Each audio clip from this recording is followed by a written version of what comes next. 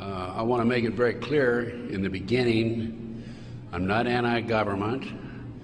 I don't believe in terrorism. And I want to make it especially clear that there are a lot of good people in the FBI and the CIA, naval intelligence, army intelligence, military intelligence, NSA. Unfortunately, there are a few key people in key positions who have made a difference, a big difference, in what's happening in America today. So, looking back, my personal experiences, I retired from the FBI March 1979. At that time, I was in charge of the FBI Los Angeles Division. I had more than 700 personnel under my command. The Attorney General of the United States, Griffin Bell, asked me after I retired if I'd coordinate security for the Pan American Games. I did. I was a consultant in the 1984 Los Angeles Olympics. I was a consultant for former Governor Jerry Brown, California Narcotic Authority. So I do have credentials. My first major and credibility, believe me.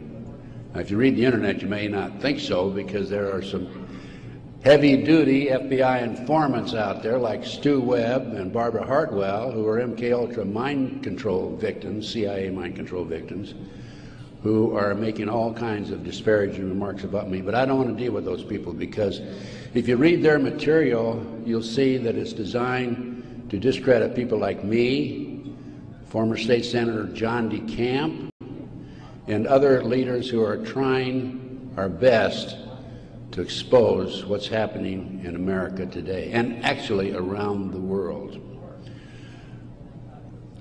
Let's go back to 1776, May the 1st. Adam Weishaupt was commissioned by the Rothschild family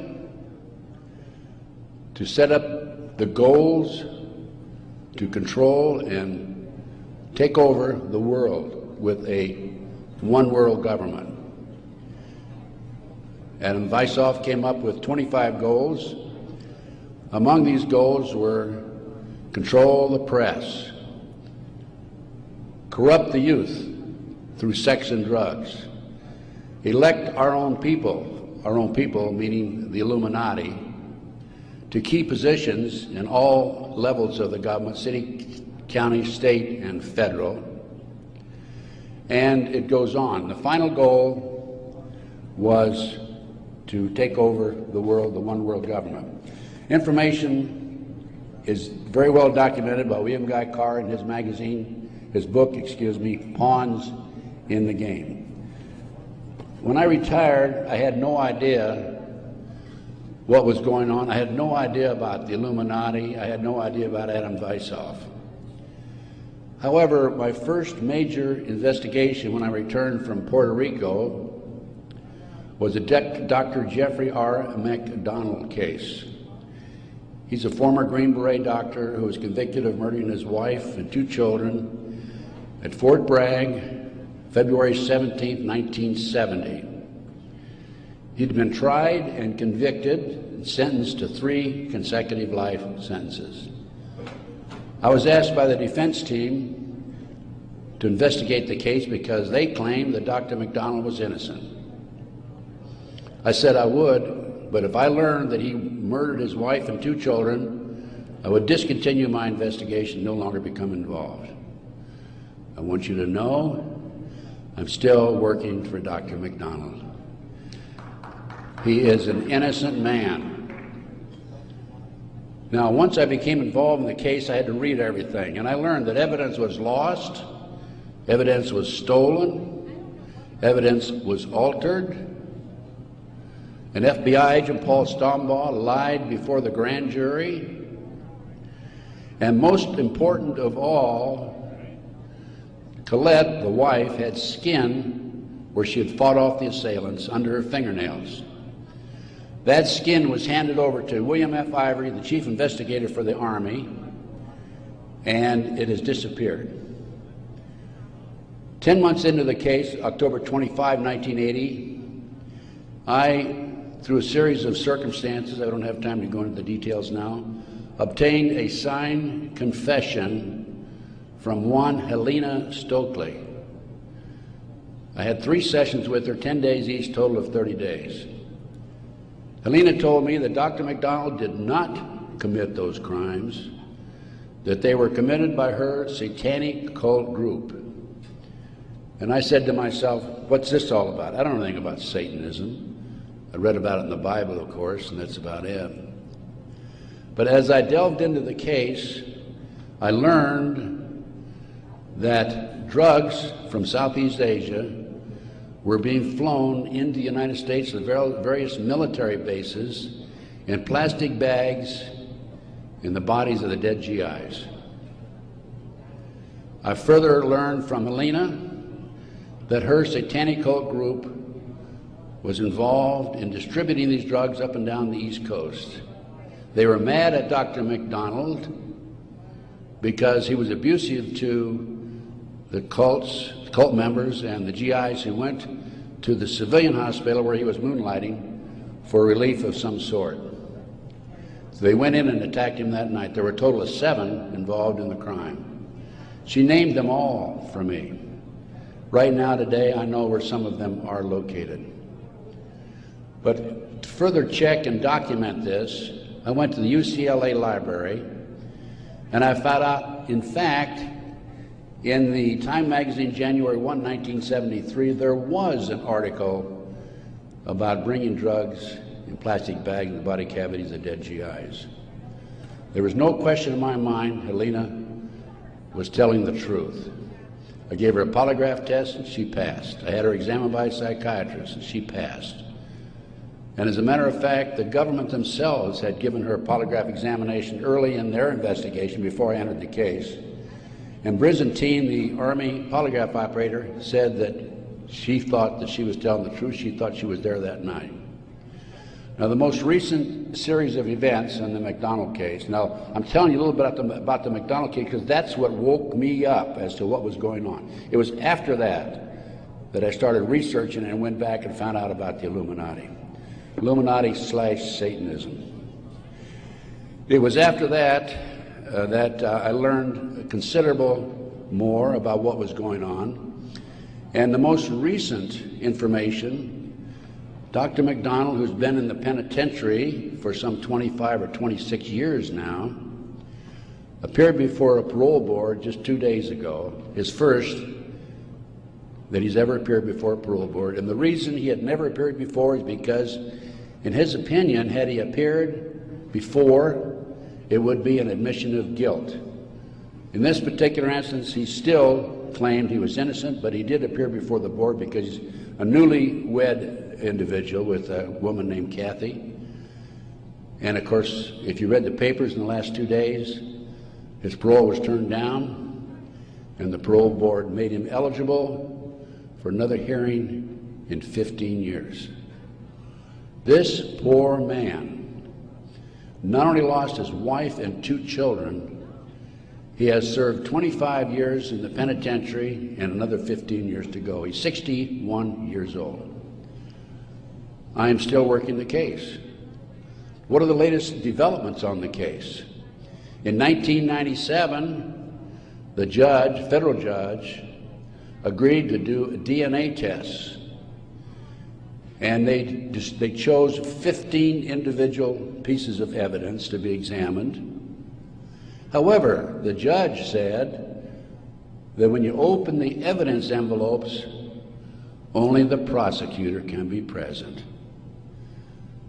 Well, they opened the evidence envelopes. The prosecutor did.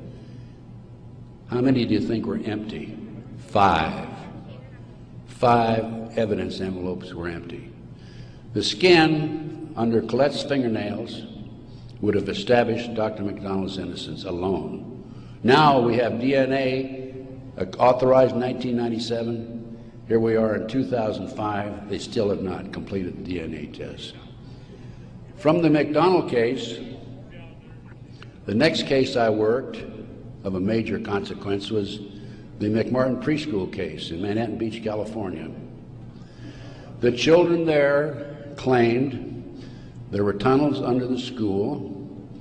They were taken into the tunnels and through the tunnels up into the trap door of a bathroom in a triplex next door, placed in automobiles, and prostituted in the community.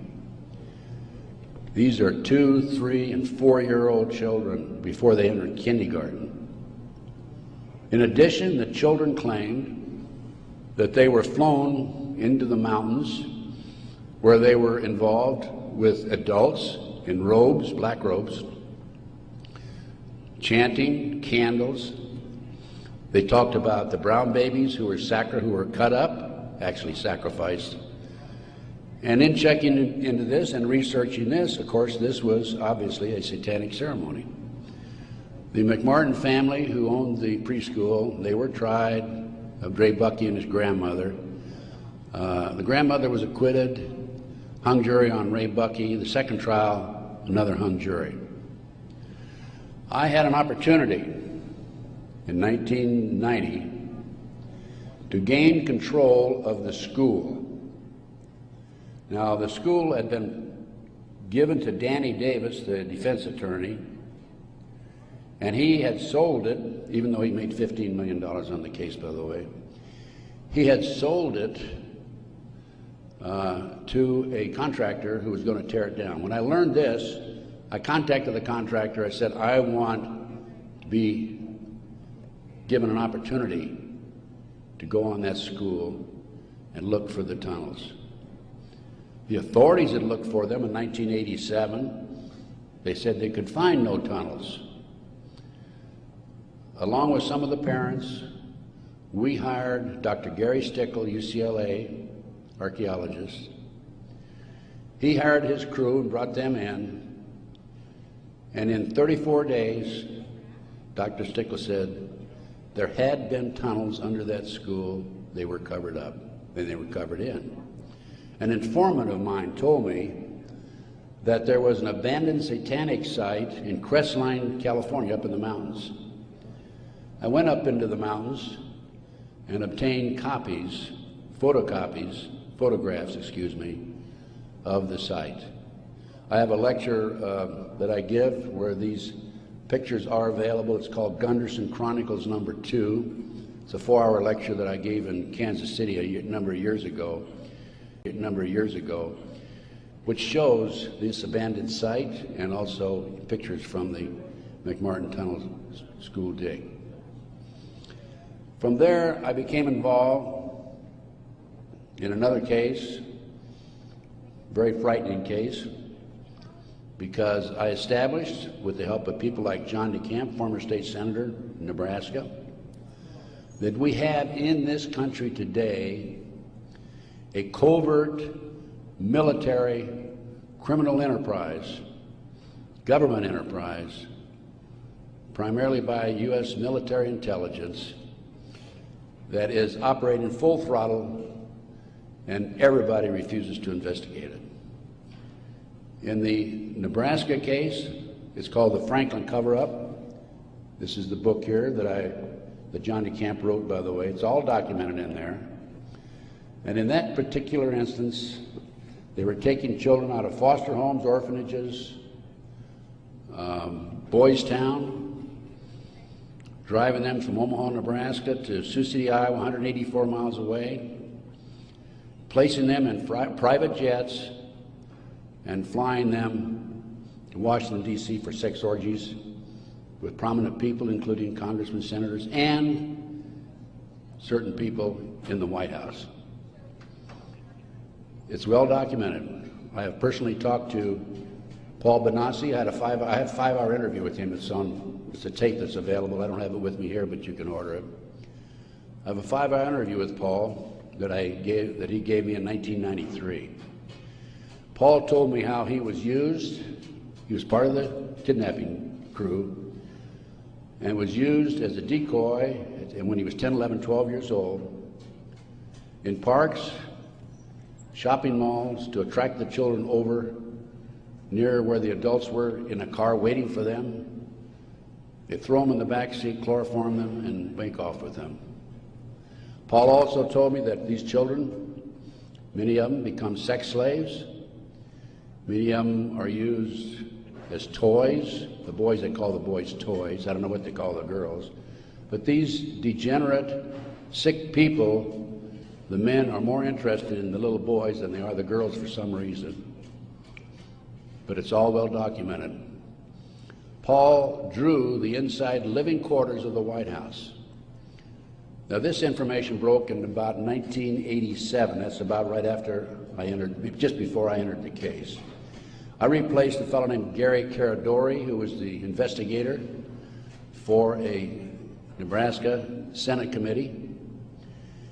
Gary met the official photographer of the group, who had split from the group, defected, and agreed to take the pictures that this official photographer gave him, and they met in Chicago, agreed to take the pictures back to the committee. He flew out of Chicago in his private plane, a short distance out of Chicago. The plane exploded in midair, and his briefcase has never been found. He and his 11-year-old boy died. His briefcase has never been found. The rear seat of the airplane has never been found. I made every attempt possible to obtain possession of or control of that plane, because I wanted to examine it for bomb chemicals, particularly the back seat. It's no longer available. Nobody knows what happened to it. Gary Caradori was a civilian, yet it was taken to a military base for examination. A deputy sheriff was the first one on the scene. He saw the pictures. He started picking up the pictures. An FBI agent came along, took the pictures away from him, told him to keep his mouth shut. He started talking to a few people. A year later, his wife was murdered. He's no longer talking. This international child kidnapping ring, I later learned, was out of Washington, D.C. It was very active, and the organization is known as the Finders. And I have a report on the Finders back there. Everything I'm telling you is documented, by the way. The Finders has been established and operating throughout the 1960s up to the present time. It was exposed in 1987. They moved their operation to Wichita, Kansas, and they're operating right today in Wichita, Kansas. I have taken my report to the FBI half a dozen times, demanded an investigation, and I have yet to be interviewed. So we have the Finders, we have the Franklin cover-up, which documents what I'm telling you. We have the pawns in the game. Pawns in the game is the Illuminati. This is the Illuminati/satanic movement in this country today. And the last thing I'm going to mention in the way of a book is why Johnny can't come home. Johnny Gosch was, September the 5th, 1982, a newspaper boy on a Sunday, and he was about to deliver his newspapers in West Des Moines, Iowa. He never delivered any newspapers. He disappeared. The mother, Noreen Gosch, was dumbfounded, didn't know what happened, demanded an investigation of the FBI and by the West Des Moines Police Department. The chief of police in West Des Moines said to her, even though he's disappeared, we do not have any witnesses who saw him being grabbed and placed in a car or being taken control of. So we're not going to investigate it. The FBI used the same premise. They refused to investigate it. Now, I've been involved in kidnappings in the FBI, and I can tell you that it's automatic within 24 hours, at the end of 24 hours, that we had to go in my day, this was back in the 50s, 60s, and 70s, we had to go in and start investigating the case after they've disappeared for 24 hours. Today, As I stand here and you sit there, the children are disappearing in this country at the rate of 83 per hour. That's over 700,000 children a year. Now I can go back to July 1982. The Reader's Digest claimed there were 100,000 children disappearing every year. There's another statistic that I find very interesting, and that is that it is estimated 2,500 children are kidnapped and murdered in this country every year. That's an unbelievable figure. Yet, the FBI refuses to investigate it. Now, after the Nebraska case, and part of the Nebraska case, most recently, we have a young man named Jeff Gannon, who has appeared in the White House using a fraudulent press pass. This has happened within the last month. Certain people in the White House were questioning him and were suspicious of him because when he would engage in a press conference with the president, President Bush, he was asking what they call soft questions. Soft questions meaning the president would have an answer for them, he'd look good. Somebody started checking into his background. They learned that he was actually an individual named Jim Guckert. This is all on the internet, by the way. And Guckert had a homosexual website. So Jeff Gannon is an alias of Jim Guckert. Now his picture appeared in the internet, and he is believed to be Johnny Gosch, who was kidnapped September the 5, 1982. The mother, Noreen Gosch, who wrote this book, Why Johnny Can't Come Home, I have a 2-hour interview with her on video, available again if you want to check my order blank. She did not sit still for this. Can you imagine if the 83 mothers of children who disappear every hour would do what Noreen Gosch has done? We wouldn't have this problem today. She went to the FBI, demanded an investigation. They refused to investigate. The police refused to investigate because the case tied into the Franklin cover-up. Some of our top politicians in the country, leading businessmen, Harold Anderson was identified by the children, past publisher of the Omaha World Herald. The head of the Nebraska Forestry Service was identified by these children. There 80 children came forward in this Nebraska case. And it goes, as I said, right up to the White House. In 1987, according to Paul Benassi, he was furnishing toys, or little boys, young boys, to the sick people, certain sick individuals, in the White House itself. I have the names of some of these people.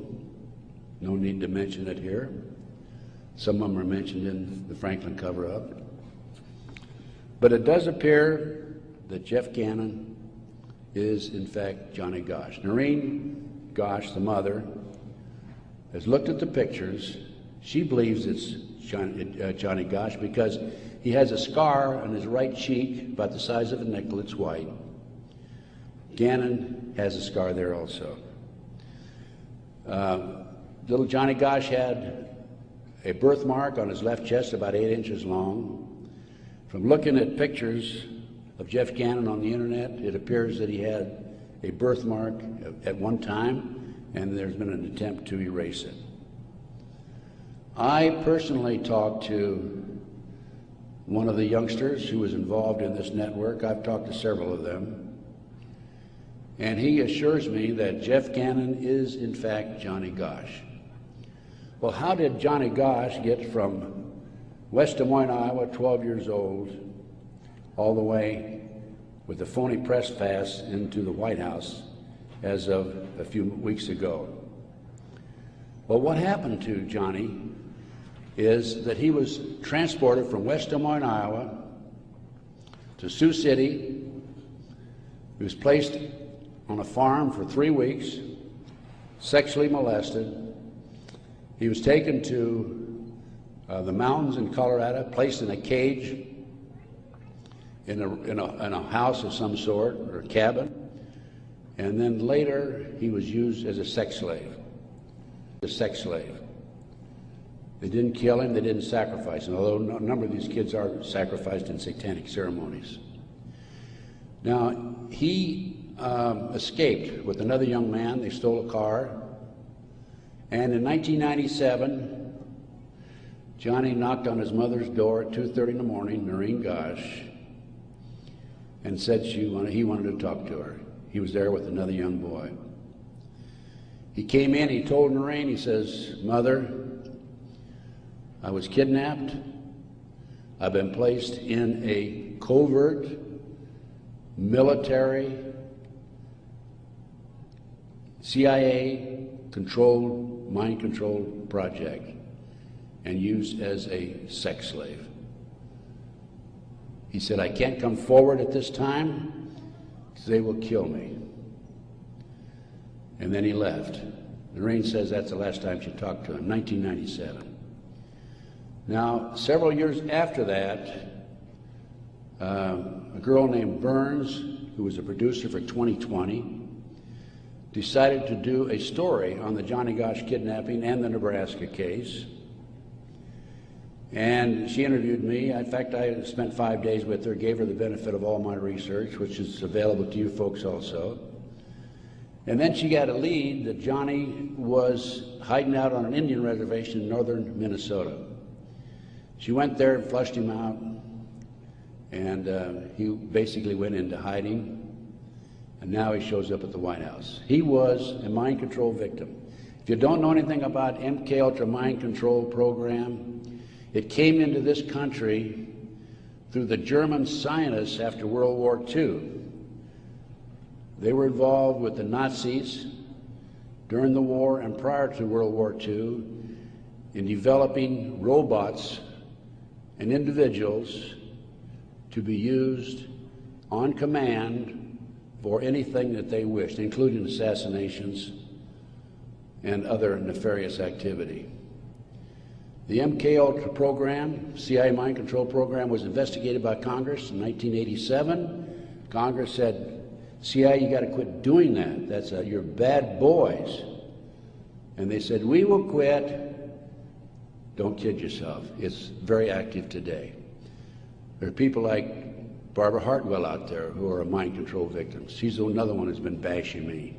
I must be doing a pretty good job because I wouldn't have these people criticizing me on the internet like they do. And of course, it doesn't bother me in the least. But going back to the Nebraska case and MKUltra, a lot of this training took place at Offutt Air Force Base in Omaha, Nebraska, which was Strategic Air Command headquarters. You recall after 9/11, the president flew to, I think it was to the south, someplace in Louisiana or New Orleans, and then he flew to Offutt Air Force Base in the afternoon of September the 11th, 01. And they had a party there that morning at 9:30 in the morning. He missed the party. He was sorry he missed the party. Warren Buffett was there, by the way. And the MKUltra program has been very actively administered, not only at Offutt Air Force Base, at Fort Bragg, North Carolina, the place where Dr. McDonald's family was slaughtered in 1970. Now, the Nebraska case, I don't want to leave that without telling you that in the early 1990s, Yorkshire TV came to the United States with a camera crew for 7 months to do a documentary on it. They went back to England, produced the documentary, and they brought it over into the United States. It was listed in the TV Guide to be aired on May the 3rd, 1994. When certain members of Congress found out about it, they threatened the cable industry with restrictive legislation Somebody anonymously bought up the rights to the videotape or the documentary and ordered all copies destroyed. I just happen to have a bootleg copy of that documentary, and it is available. I have been selling these and these books and getting this report out of mine to anybody that's interested in it. And by the way, I have a 5-package deal for you at about a 15% discount, 15 to 20% discount if you buy all 5 items. So about 6 months ago, as any good investigator would do, I said, I'm going to get a copy of that TV guide. I didn't have a copy. John DeCamp had one at one time, couldn't find it. That's typical of John, by the way. Good friend, great guy. And so I said, I'm going to get my own copy. So I wrote to TV Guide people. And I received a copy of the TV Guide for May 3rd, 1994. 10 p.m. Discovery Channel. It's not listed. A nature show is listed instead on the new reprinted edition. I'm not going to be outfoxed by these people. I went to the Los Angeles Times TV log. It's listed, Conspiracy of Silence. I called a friend of mine in Philadelphia, and I said, check the TV log for the Philadelphia Inquirer. Conspiracy of Silence is listed in the Philadelphia Inquirer. The power of the press. They changed and reprinted the whole TV guide. It never has been shown publicly in the United States, and I doubt if it ever will be shown publicly. But as I said, it is available to you. Now, that's not the end of the story for me, because I am continuously probing, continuously working, continuously talking to various sources and putting it on paper and documenting and getting the word out. This is the direction that we have to go. Americans, for the most part, are oblivious to what's really going on behind the scenes. One of the things that, in addition to the McDonald case, that got me thinking was the Jack Kennedy assassination. So I checked into that. And by the way, I used to be in charge of the FBI in Dallas, and also I was in charge in Los Angeles after Dallas. So in checking into the Jack Kennedy assassination, I learned, no question about it, that it was a joint hit by the CIA and the Chicago mob. Sam Giancana, head of the La Cosa Nostra in Chicago, 3 days before he was to testify before Congress, was shot and killed, murdered. This encouraged me to do some more checking into some of these national terrorist acts that have taken place and other cover-ups in the United States.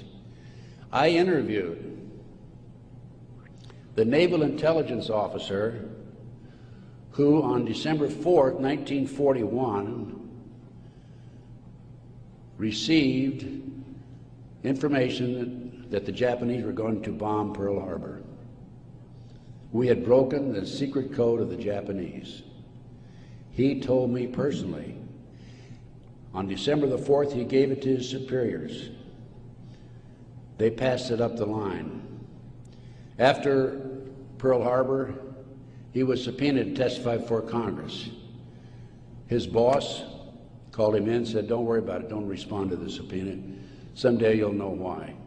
He never did testify before Congress. And he recently passed on, by the way. So we have not only a cover-up in these other areas, but looking at the national picture, Pearl Harbor. And look at Waco. The military was involved in destroying and shooting and killing, and also the FBI, women and children in Waco. They used tanks, military tanks, in violation of posse comitatus, which is a law that says the military cannot be used to enforce a civilian population. They got away with it. There's an interesting story. I did some research on Waco. As I've told you, I've done a lot of research. And in many instances, I've not only been there, I've done that, and I've been on the scene. I've spent most of my retirement money investigating these matters, including Oklahoma City, and I'll go into that in just a minute, 911 and so forth. But in Waco, there were 4 BATF agents who were shot and killed. Some of the Branch Davidians were tried, sentenced for these, quote, murders, and are serving prison terms today, probably for life. In researching the 4 BATF agents who were shot, I learned every one of them was shot in the head. Now, for those of you who have been in the military, that's a sniper shot, no question about it. One of them, the bullet, the trajectory of the bullet was from above, down through his lip, and into his body, probably from a helicopter. It's interesting to note that these 4 men, BATF agents, at one time were all bodyguards for former President Bill Clinton. That was Waco. Ruby Ridge. Randy Weaver was set up by a BATF, Bureau of Alcohol, Tobacco and Firearms, informant. He bought a shotgun that was about 1/4 of an inch too short by law. They arrested him and served him with a warrant. He refused to appear before the courts, and they sent an army after him. Horiuchi, the FBI sharpshooter, shot and killed his wife while she was standing in the doorway. He used to brag about what a great shot he was. Another instance where they tried to railroad a good, loyal American who fell in a trap.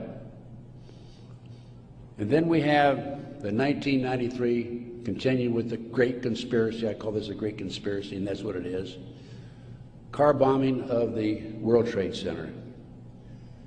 I have a copy of the New York Times, October 28, 1993, and in the article, this was reporting from the trial that took place, an FBI informant named Salam, who was in among the terrorists, testified that he was commissioned by the terrorists to put the bomb together, the car bomb together, to bomb the World Trade Center in February 1993.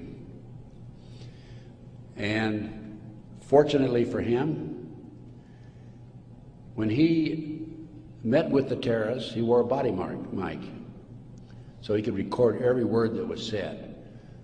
Unknown to the FBI, when he met with the FBI, he also wore a body mic.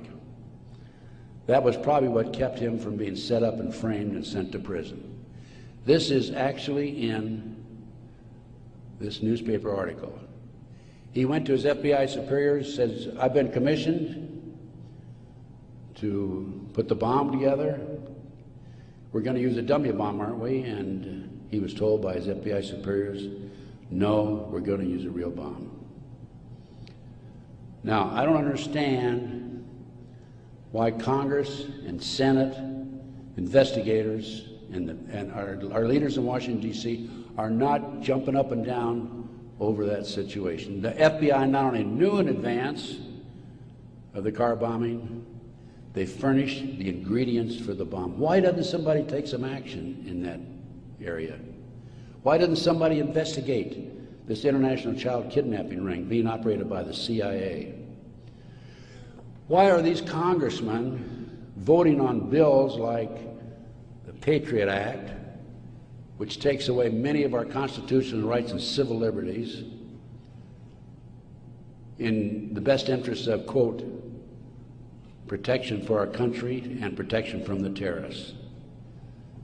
Let me tell you something, ladies and gentlemen.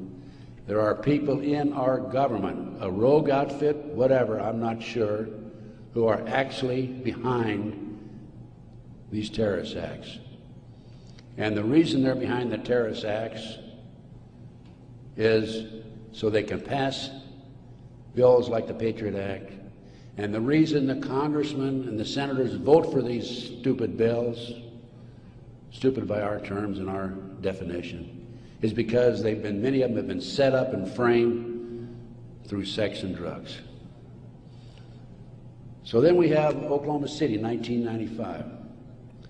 I personally made 2 trips to Oklahoma City. I investigated Oklahoma City. Because of my report, the defense attorney for Timothy McVeigh sent 2 of his investigators to interview me. I spent 4 hours with them. Actually, I got a lot of information out of them. For example, they told me that they were allowed to tour the remains of the Monroe building in Oklahoma City in the presence of a U.S. Marshal, but they were not allowed under any circumstances to take soil samples or to pick up any evidence for examination. Stephen Jones was their attorney. I heard that they were going to tear down the building. Now, you can trace bombs through what they call the taggants, the chemicals. When I heard this, I called John DeCamp. I said, John, we've got to prevent that building from coming down. And I actually called an outfit in Chicago, the Pat Kennedy Group, who were specialists in examining evidence of this type. And John called McVeigh's attorney, Jones, and because John had a client he was representing who was involved in the case, Jones said, I'll handle the paper, we'll have a hearing, we will prevent that building from coming down. The next thing we heard, the building was coming down. John called Jones, what's going on? And he had no good answer for it. That was evidence. I've been at many a crime scene. It is critical that the evidence be preserved. That was a huge cover-up. McVeigh wrote a letter to his sister. McVeigh was in Special Forces. The government says, military says, oh no, he flunked out. He didn't flunk out. He was recruited out of Special Forces, according to him, a letter he wrote to his sister, to be trained to be a CIA assassin and also to work for the CIA international drug operation, both against the competition and for the CIA pro-drug people. McVeigh was, in my opinion, an MK-Ultra mind control victim. He was visited in prison in Oklahoma and in Colorado by Dr. Jolly West. This was secret, by the way. I happened to find out because I made some phone calls to the right people. Jolly West was one of the foremost leaders, along with Sidney Gottlieb, in the CIA's MK-Ultra mind control operation. Why would somebody like Jolly West go interview McVeigh, not only in Oklahoma but also in Colorado during the trial? Because he was a mind control victim himself. At one time, it was reported, I think in the U.S. News and World Report, that McVeigh had a microchip in his buttocks. Our military reportedly have been using microchips to keep track of their soldiers. The bomb in the truck allegedly was a fertilizer bomb. The government first announced that it was a 1,500-pound bomb and then a 2,500-pound bomb, and I think it ended up being 4,800 pounds. That bomb that was in the truck destroyed half the building. A 4,800-pound fertilizer bomb, ammonia nitrate fertilizer bomb, dissipates and did not have the potential, the possibility of destroying that much of the building. After the Oklahoma City bomb went off, I had a call from a friend of mine, Michael Riconosciuto.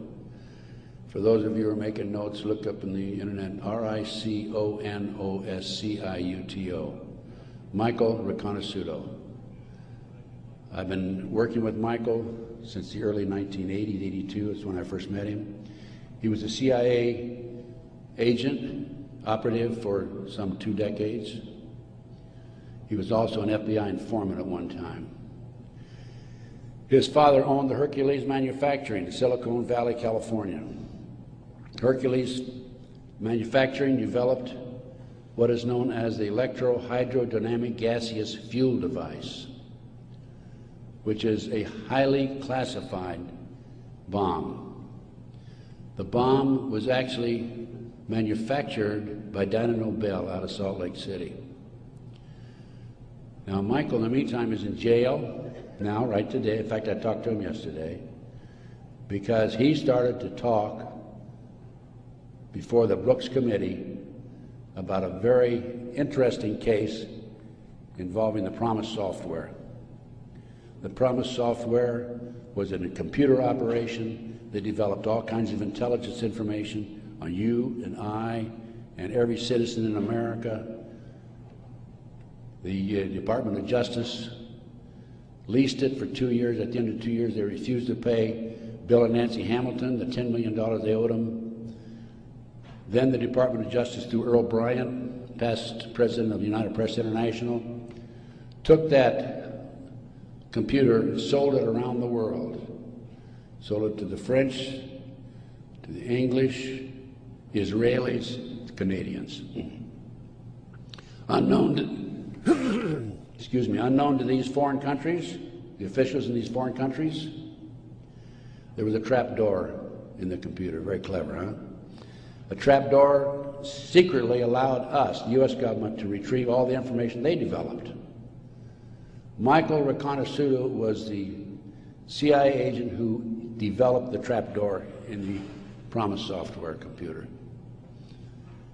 And when Congress started to investigate it, in the late 1980s, they called on Michael, and we want you to testify. Michael received a threatening phone call 2 weeks before he was to testify. He claimed from a fellow named Vietnix, Peter Vietnix, U.S. Department of Justice, if you testify, you'll be sorry. Michael testified anyway. A few weeks later, was arrested for drugs, is now serving a 30-year prison sentence because he dared to expose these nefarious activities by this rogue criminal enterprise operating within the confines of the U.S. government. And I got off a little on, I gave you a little background on Michael. Going back to Oklahoma City now, I want you to understand who Michael is. He's not some guy walking down the street with a grocery basket looking for a recycling center, okay? He has credibility. Now, Michael called me right after the Oklahoma City bomb went off, and he said, Ted, he called from prison, by the way, that's my bomb, meaning that Hercules developed it. That was not an ammonium nitrate bomb. Now, when that bomb was tested in 1982, I happened to be with a group of intelligence agents in Palm Springs waiting for the results of that test. It was tested in Area 51. It was underestimated because the power, it was so powerful that 2 of the technicians died. They underestimated the strength of it. This, I'll call it a barometric bomb. This barometric bomb, according to Michael, was what was in the car, not a fertilizer bomb. I have an Oklahoma City report on that. So what did I do as an investigator? Well, I went to the Pickaninny Arsenal in New Jersey, and I gave him the contract number, which I obtained through a science magazine. One of my associates actually did the research on that. And I gave the Picatinny Arsenal the contract number. This is public, available to the public, by the way. And the Picatinny Arsenal came back and said there's no such contract here, even though I had the contract number. By the way, that's documented in my report. And I went to Dyna Nobel, who I knew manufactured it, and they didn't even bother to respond. It's interesting to note that a Dyna Nobel expert witness testified at the grand jury when they indicted McVeigh. In September of 1995, some 5 or 6 months after the 19th of April, 1995, Oklahoma City, In September, there was I lost my train of thought there for a minute. Oh, there was an article in Fireman's Magazine. It was written by the editor of Fireman's Magazine. The information was obtained from the Oklahoma City Fire Department.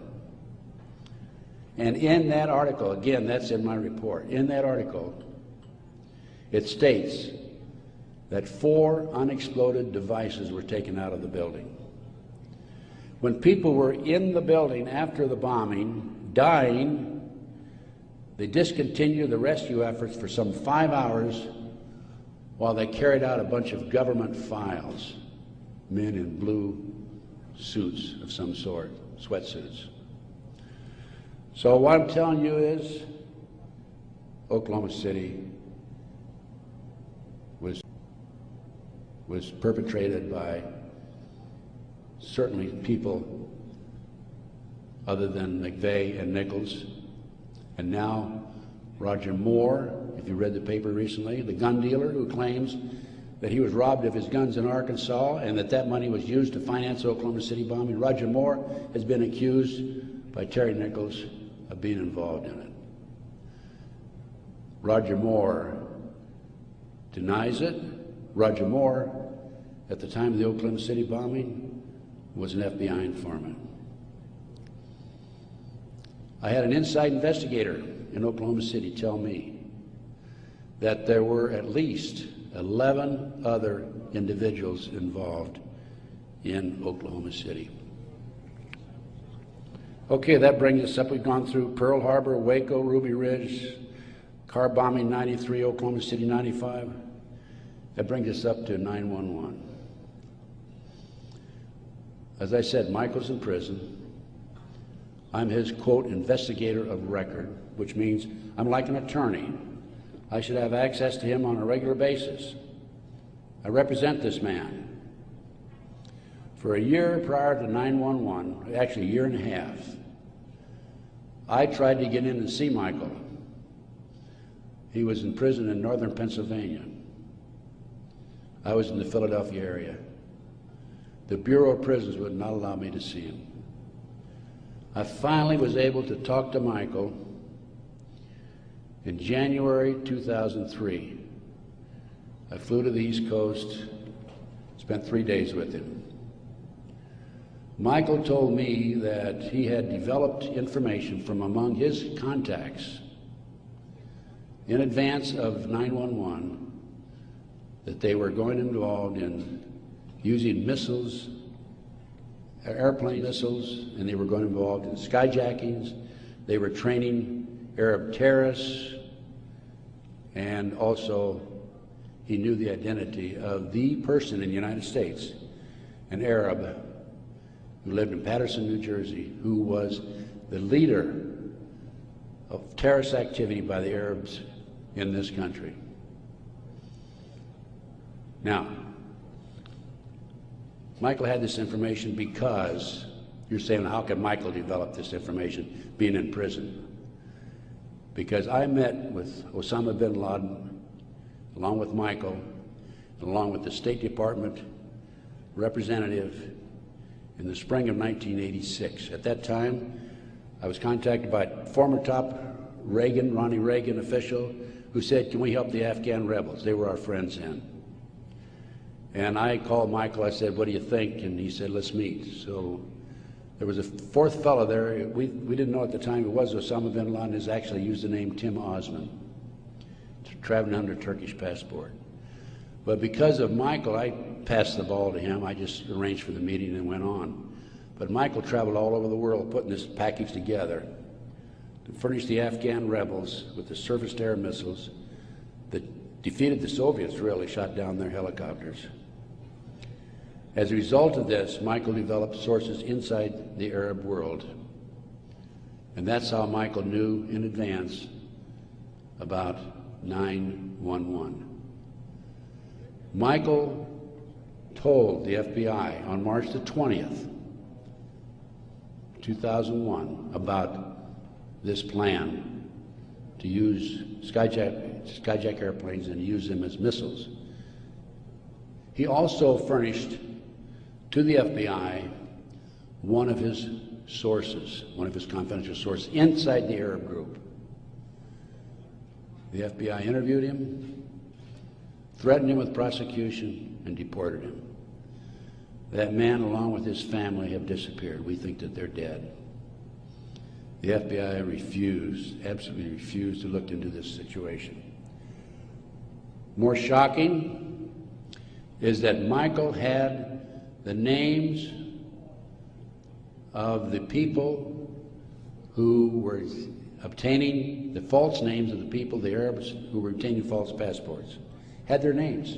He had the source who could furnish him that information.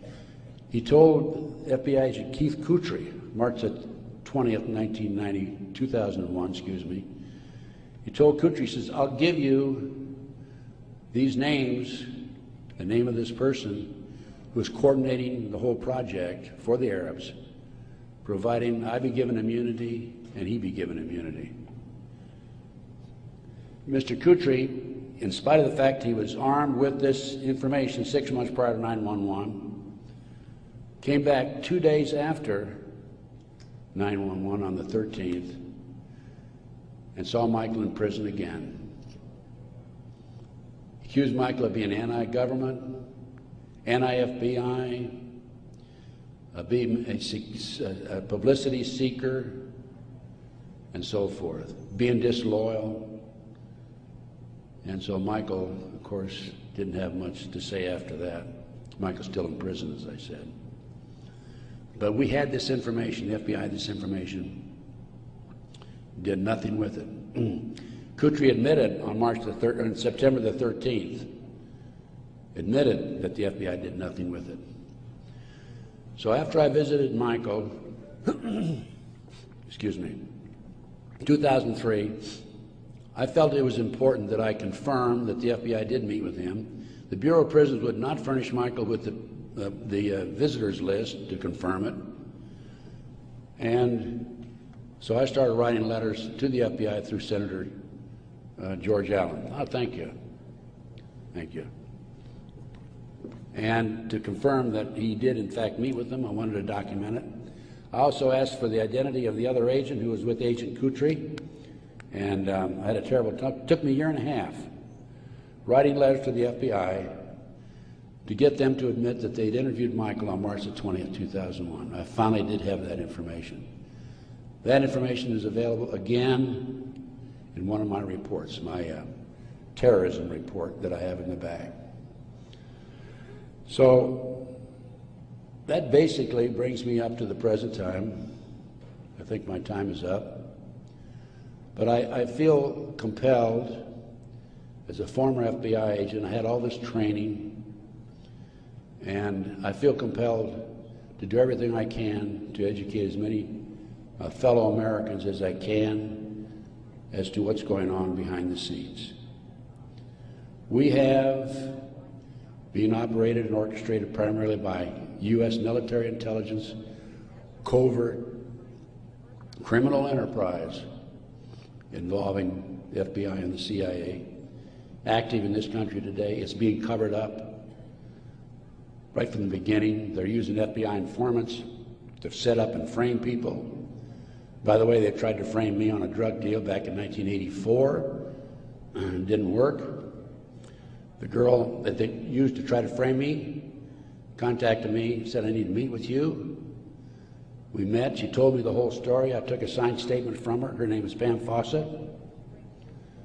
And I said to Pam, Pam, you're working for these people, the DEA and the FBI in Modesto, by the way. She was making phone calls to me. I said, you're working with these people trying to set me up.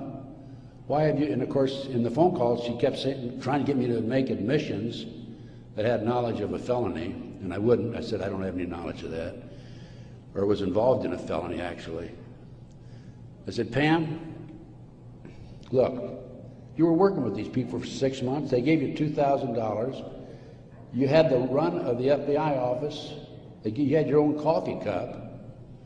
Why did you come to me and tell me this now? And I'd helped her, give her a little advice about her 14-year-old son. in the interim, you know, talking back and forth as any individual would do who might be able to help. And she said, Ted, I woke up the other morning and I realized you're the only honest son of a bitch I've talked to in 6 months. Those were her exact words. The FBI not only tried to set me up on a drug deal, I've also been the victim of 4 separate investigations. They tried to set me up on a fraud case in Dallas. And most recently, very frankly, I've been under surveillance, heavy surveillance. I've had illegal entries into my car, into my apartment. There's been attempts to gas me within the last month. And I was able to anticipate it and avoid it. But they don't want people like me out telling the truth. And that's what I'm doing. And I will not stop. I will continue to do so in the future. So that's basically it. I brought you from 1776 to the present time. We went through one conspiracy after another. Brian Gimbel was interviewing Jim Nichols, Terry Nichols' brother, on national TV after the Oklahoma City bombing, by the way. And I had given Jim Nichols my Oklahoma City bombing report. And Jim said to Brian Gimbel, he says, have you read Ted Gunderson's Oklahoma City report? And Gimbel says, oh, Ted Gunderson's a conspiracy theorist. I want you to know I'm not a conspiracy theorist. I'm a conspiracy realist. It is there. All you have to do is get your own website, get your own internet, go out. There's a lot of disinformation out there, but you can pick out what's really solid and what's really truthful. And I have 25 years of research on that back table back there. And if you buy any of my reports or this videotape or any of my material, I want you to make a promise that you will make copies and distribute it far and wide. We need to wake up America. Right now, let me emphasize again, I'm not anti-American. I don't believe in violence. I believe in change through legal means. But we need to wake up an apathetic, sleeping society that is active in America today. And this not only ties into MK Ultra, CIA, it ties into Satanism. There are approximately 4 million practicing Satanists in America today involved in the Nebraska case. And I can go on about satanic cults for another hour, but I think my time is almost up. I might mention that, speaking of Satanism, there are between 50 and 60,000 human sacrifices, according to 3 different sources, in this country every year. The satanic cults operate secretly. The satanic cults are, along with our covert criminal enterprise within the government, a serious threat to our society. And I thank you very much.